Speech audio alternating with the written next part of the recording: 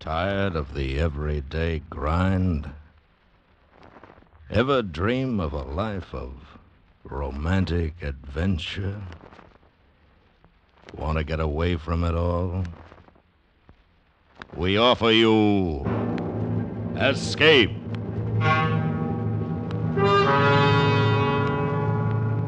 Escape, designed to free you from the four walls of today for a half hour of high adventure.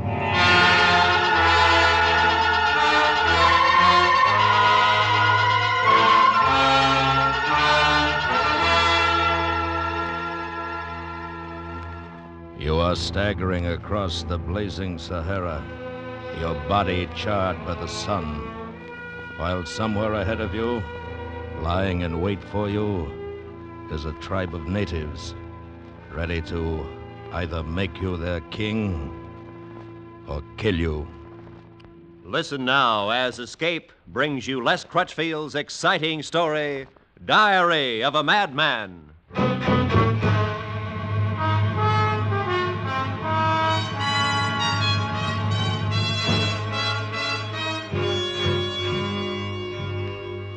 From Berlino's History of the Second World War, Volume 2, page 98.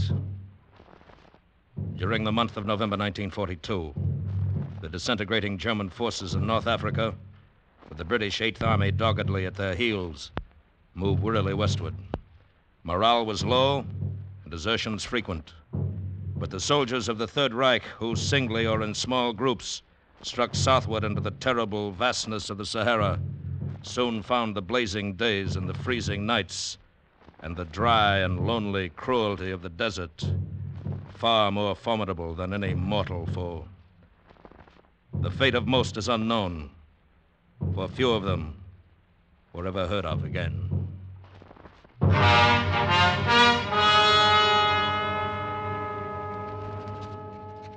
North Africa, November 24th, 1942. Today, I begin my diary. The diary of Unteroffizier Hans Brock, German 15th Armored Division. Entry number 1. 9 p.m. A light wind is throwing a haze of dust and fine sand over the bivouac area, and visibility is poor. A perfect night for it. They are waiting for me now, out at the last outpost on our southern flank.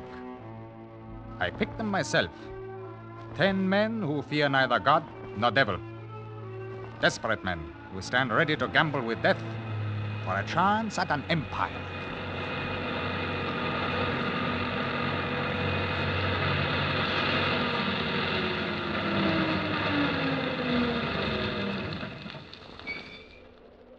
Karl? Geppo? Who is it? Hans? Where are you? Over here. Flash the light, Manny. Here, Hans. Yeah, I see it. Turn it off now.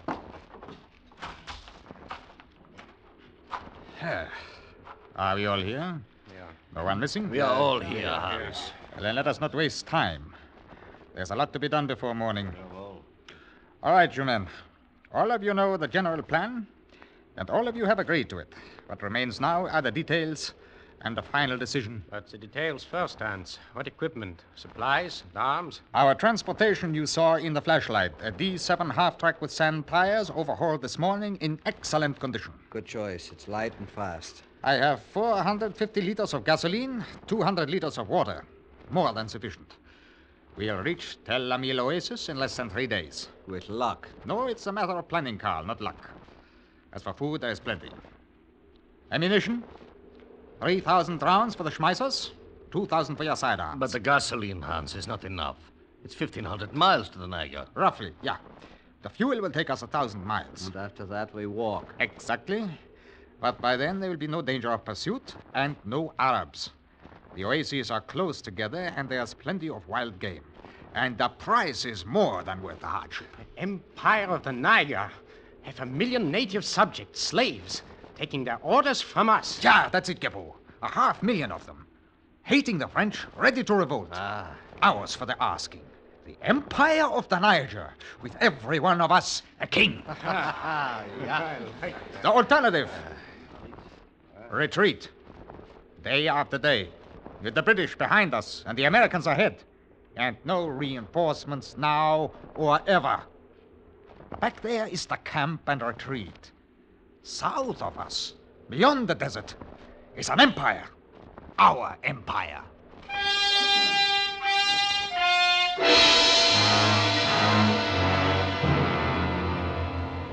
4 p.m., November 25th. The heat is terrific. We are lying in the hollow between two sand dunes, with a camouflage net covering the truck. Until we are farther south, we dare travel only at night. 4 German scout planes have passed over during the day. The Luftwaffe has orders to strafe any deserters sighted. But fortunately, the breeze continues, and our tracks are covered by drifting sand. Morale of the men is good. Prospects, excellent. Just now, they are making ready for the night's run. All loaded, Hans. Ready when you are. Right with you, Carl. Think we'll reach the Tel Amil Oasis before morning? Yeah, unless we run into too much drifting sand. plane! There are 2 of them! Nearly off the ground! Pick them up! Quick! The fellows have seen us down. Get down!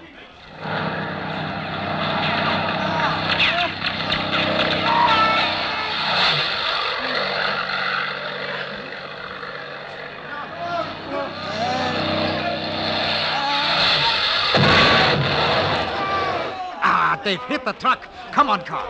We have got to save some of that water, if nothing else. Stay back, Hans! The fire may set off another gas tank! Got to take a chance. We need water. Give me a hand. Who was killed, Geppo? Everyone, I think, except me and Manny. They were all on the truck. Here's one take. Take it quick. All right. I got a kick here, Hans. Manny's got one. Yeah. You better get away before that other gas drum goes. Yeah, the fire's all around it. Come on. 4 of us left. 4 out of 11. 7 of us dead. This is far enough. All right, put them down. Those were German planes. They may come back, Hans. Why? They did a good job. Greetings from the fatherland. Too bad we couldn't get the food off the truck. Some of it was blown clear. I saw 2 cartons over there in the sand, and we have 36 liters of water. That should be enough. Enough for what, Hans? To take us to Tel Amil Oasis. What else? But, Hans, that's only the beginning. Somehow I didn't think the desert was so empty. So, well, it is not empty behind us, Manny. It's full of firing squads. We just had a sample of what to expect. We'd like to go back for more of it. Hans is right. We made our decision, so why change it? We knew there would be trouble. Well, what about the Arabs? They get paid a bounty to bring in the service. We still have our pistols. What odds do you want before you'll play? There is an empire waiting in the south, waiting for the 4 of us. Ours for the taking. All ours. 4 kings. Equals. Brothers. Kings of the Niger. Glorious thing, the way you say it. Yeah. It is the carrot dangling at the donkey's nose. Well, no matter. I too am a donkey. Shall we start?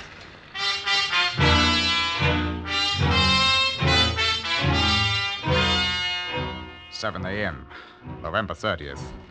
Made camp. No danger now from planes, but it's too hot to travel during the day. Also, more danger from roving bands of Arabs in daylight. Morale is bad. Carl is the worst. Always cynical, tongue-in-cheek. I should not have picked him. The other 2 can be led. Ought to reach Tel Amil Oasis in 3 more days. We have to reach it.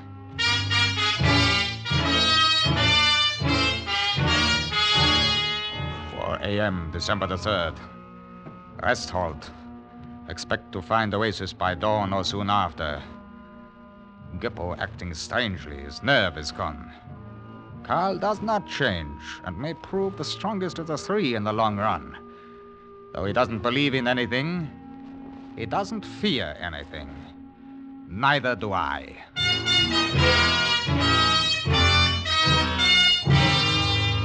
8:20 a.m. We found the Oasis. Look! Look! Water! Trees and water! Trees to hide us from that sun! Trees. My empire. Tree. No. Oh, no. Hans? Hans! No, There's no water! It's dry! Huh? Oh, no. Sometimes it's below the sand. You have to dig for it. Here. All we have to do is dig down. It's no use, Hans. Somebody has dug down. There are holes all over here. 6 and 8 feet deep. Dry. Bone dry. You said there will be water, Hans. Trees and shade. The trees are dead, and there is no water, Hans. Geppo, stop it. All right. There is no water. That's that. We'll have to reduce drinking rations, of course. It will take us a week to reach Avil Mak, the next oasis. A week and a half, Hans. It's the best. And if it too is dry, then what? It is the end. I will go no farther, Hans. You lied to us, promised us water, blinded us with your dream of Geppo! empire. We still have water. We still have food. We will go on. Hans, among brothers and equals, I think all should have a voice in the decision. So, Very well, speak up then. What is it you want? Let's turn back and take our chances. We could rejoin some other unit. They wouldn't shoot us. Better yet, we could look for the British columns and give ourselves up. It's better than dying in the desert. And you, Carl? I'm inclined to go along with them, Hans. It was a good idea, but it didn't work. I see. Very well. Hans, What are you going to do? Hans, you can't drive us across the Sahara at the point of a gun. I don't intend to. I am removing the clip, dropping it on the ground, and returning the gun to my holster. Now, if any one of you attempts to turn back north, I will kill him. At the moment, I am unarmed, so if you wish to give up and go back, you'd better shoot me now. All of you have guns? What are you waiting for? we wouldn't do that, Hans. Shoot you down in cold blood. I will shoot you, Manny, if you try to turn back. Well, You devil. You know we can't do it. you were given the chance, though. All right, time is up. That was quite a gamble, Hans. Yeah. Why not? There is an empire at stake. All right now, let's march.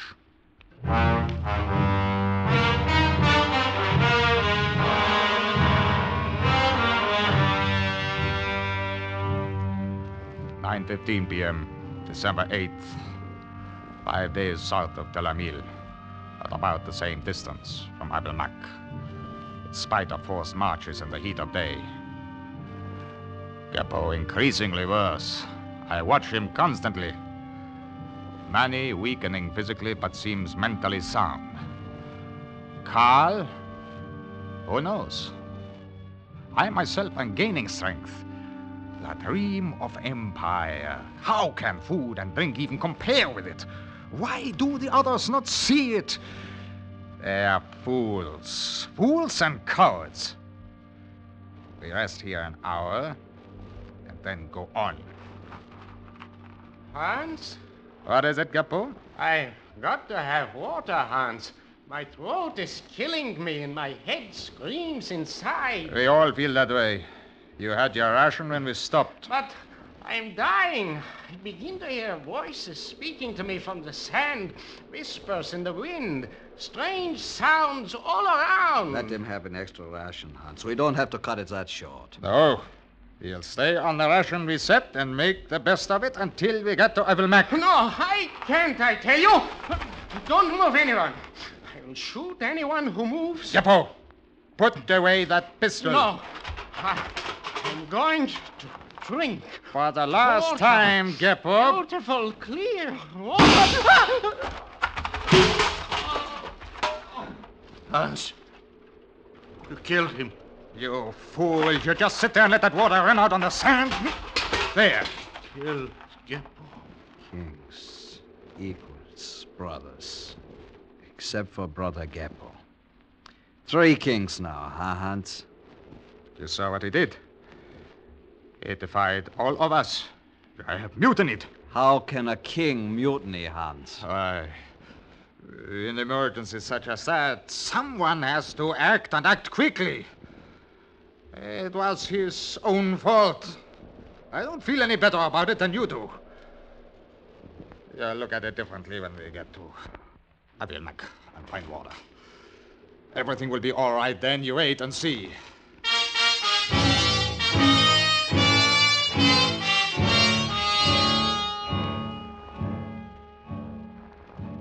2:45 p.m., December 16th. Our progress grows slower. Day or night, we stop now only when we drop exhausted. We rest an hour and go on. The large oasis of Abu Mak is still 5 or 6 days away. There will be water at Abu Mak. I must keep saying that, believing it, making Carl and Manny believe it. It is only the strength of my dream that drives them on. How to make kings from such material? A problem indeed. 3 p.m. Time to go on.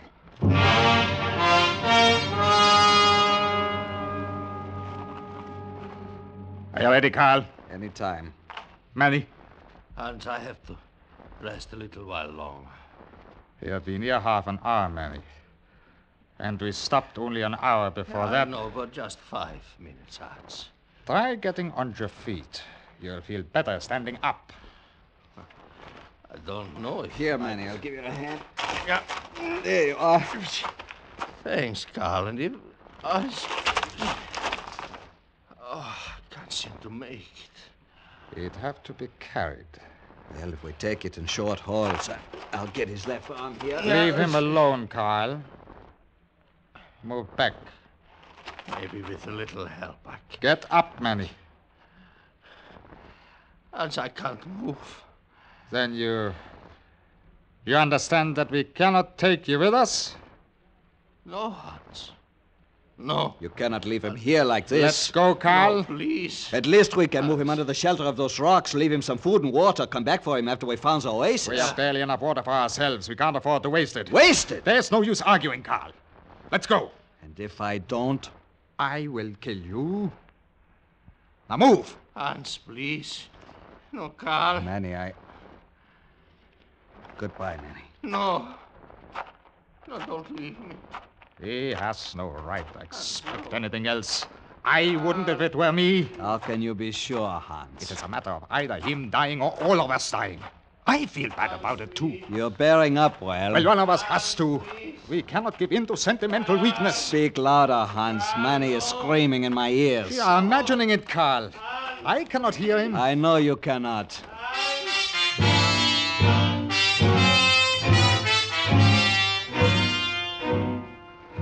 "7 p.m., December 19th. Today has been the most terrible of all. There was no wind, and the sun flamed with a fury impossible to describe. Our minds play strange tricks. Around noon, I seemed to hear Manny's voice calling behind us. We have 1.5 liters of water. No food.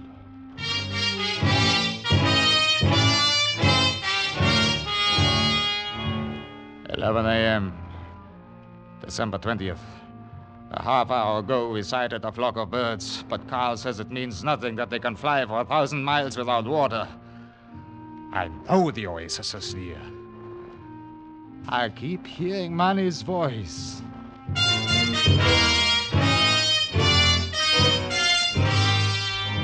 "7:10 p.m., December 21st. An hour ago, we stumbled into the Abu Mak oasis. There are birds by the thousands for the killing and eating. Ripe dates, firewood, and water. Pools and rills and ponds of water. Water.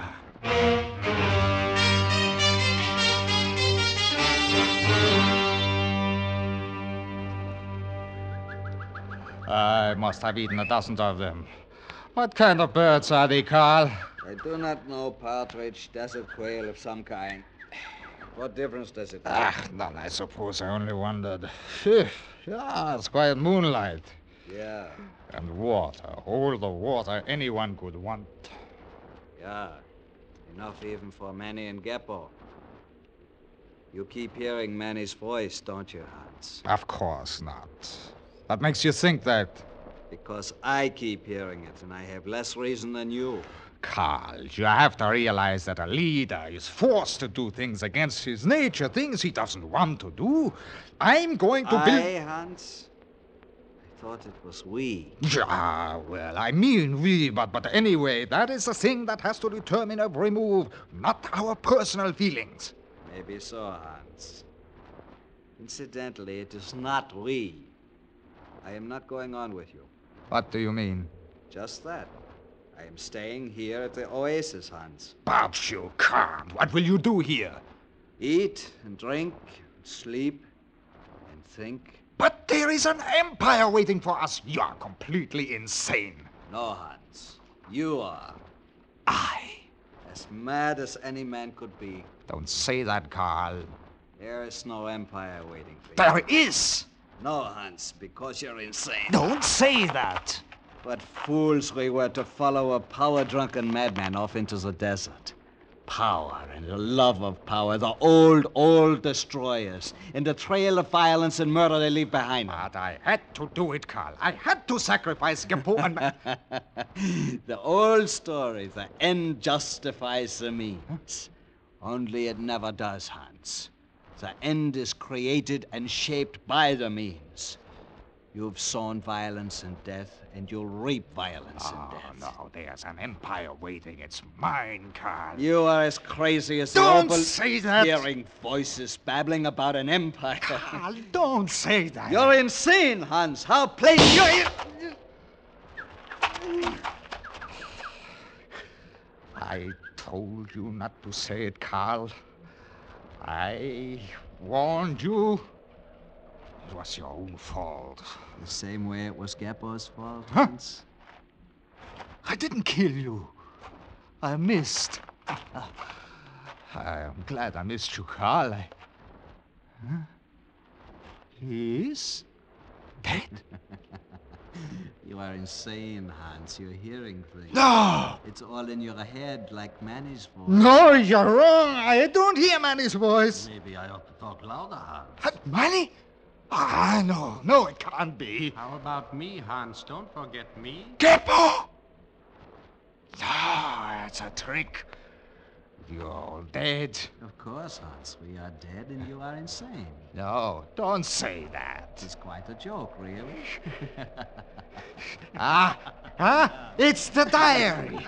Yeah, I wrote you into it, and that's what makes you stay alive. If I tear you out, you'll die and go away.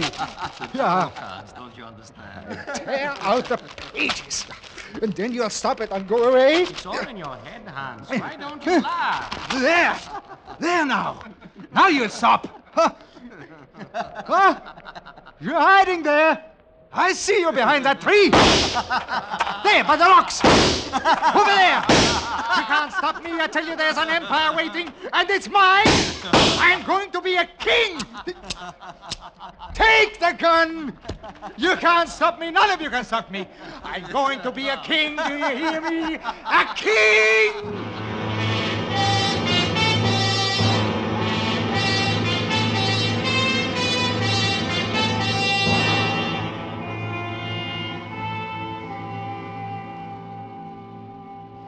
I've seen some strange things come out of the desert, Colonel Bouger, but never one so strange as this. Huh? Here, let me have the glasses. It's a man, I think. One can hardly be sure. Yes, it is a man, dressed in rags, burned black by the sun, stumbling and staggering. Now, what could bring such a one to the Niger? And from where, sir? There's nothing behind him but 1,500 miles of desert. We will ride out and meet this remarkable traveler. Yes, sir.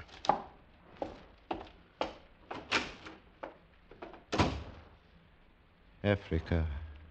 After 30 years of it, it is still as much a mystery as ever. Well, we shall see.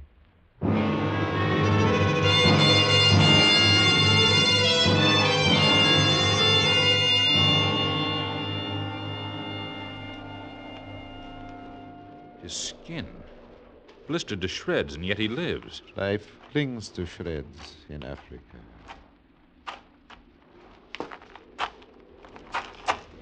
Bonjour, monsieur. His eyes. He appears not to see us. Are you ill, my friend? Where do you come from? You were wrong, Carl. You can see now that you were wrong. For I have an empire. had a million slaves. What did he say? It hardly matters. It was not addressed to us. All three of you laughed. But now you see, they bow to my will, serve my slightest wish. Who are you, monsieur? What is your name? Can you hear me? Thousands of miles, Carl. The empire of the night. What are we to do with him, sir? And I am the king as I told you I would be. Huh? A king with a million slaves. What do you say now, Carl? Huh? Take him to the fort. Protective confinement. Make the usual report. You laughed. All of you laughed. You called me insane. But how shall I refer to him in the report? But I showed you, all of you. Who is he? I won. I am a king. You heard him? He's a king. The king of the empire of the Niger.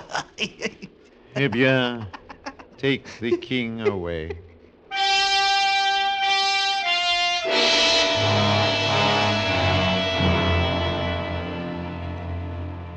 But those who struck southward into the terrible vastness of the Sahara soon found the blazing days and freezing nights and the dry and lonely cruelty of the desert far more formidable than any mortal foe.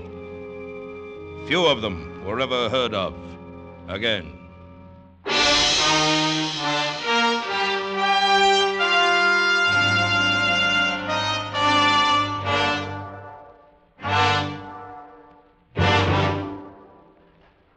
Under the direction of Norman Macdonnell, Escape has brought you Diary of a Madman by Les Crutchfield, starring Ben Wright. Featured in the cast were Harry Bartell, Lawrence Dobkin, Paul Richards, Edgar Barrier, and Barney Phillips. Editorial supervision is by John Meston, and the special music for Escape is composed and conducted by Leith Stevens. Next week. You are trapped in a snowbound cabin in northern Canada, the temperature slowly dropping. All across the table from you, his eyes staring at you, is your only companion, a madman waiting for his chance to kill you. So listen next week when Escape brings you Anthony Ellis's terrifying story, A Study in Wax.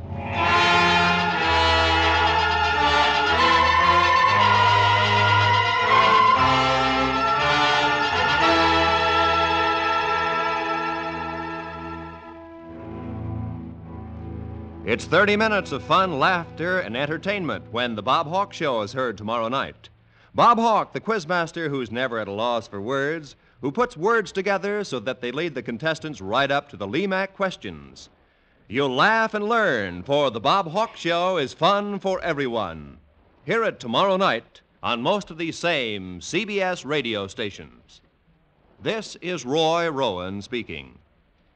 America now listens to 105 million radio sets and listens most to the CBS Radio Network.